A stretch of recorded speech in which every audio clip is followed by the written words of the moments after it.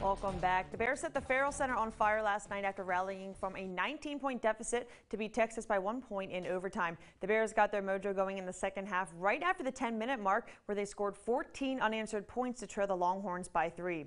Now, King McClure returned last night after missing 5 previous games, but only played 7 minutes, while Makai Mason played for 29 minutes, scoring 6 points. Right after the Bears got their rally going, Mason went to the bench a little after the 9-minute mark, and the Bears were still able to get the job done.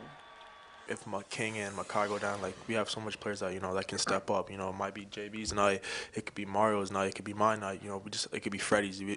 We have so much players that that can step up, and that's what makes us so depth and talented.